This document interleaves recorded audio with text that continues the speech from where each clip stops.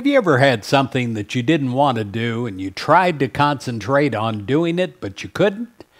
And you would find diversions, you'd find television shows, you'd find things to do, a constant list outside of doing what you really needed to do. When I find myself like that, I have to pray. I have to pray for the resolve and the power to concentrate. In Philippians 3:13 and 14, it says, "One thing I do, one thing I do. I press on toward the goal of the prize of the upward call of God in Christ Jesus." I pray today that you're able to do that one thing that you need to do. I pray that you are able to concentrate on divine inspiration. And I pray that you succeed in a bigger way than you can even believe right now. I pray that you find a great satisfaction in doing your best.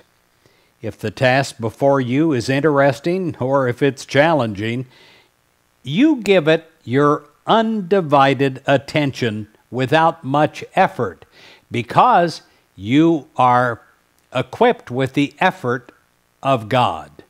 You are empowered by God, and you're able, through this, to accomplish what you set out to do.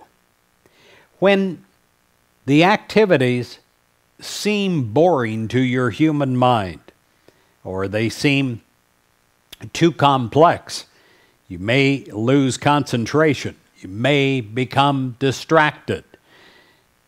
Perhaps during these times, like I have many times, you put it off, or you leave the tasks uncompleted. When this happens, you remind yourself again, through prayer, of God's all-wise, all-accomplishing Spirit. That it's not separate from you, that it is within you, helping you to establish your life again in divine order. Such concentration draws the scattered thoughts that are all around everywhere to a point of focus. All your mental energies are brought to bear on one thing, one subject, one project before you. Concentrating on the inspiration that you receive from God, it assures you of success.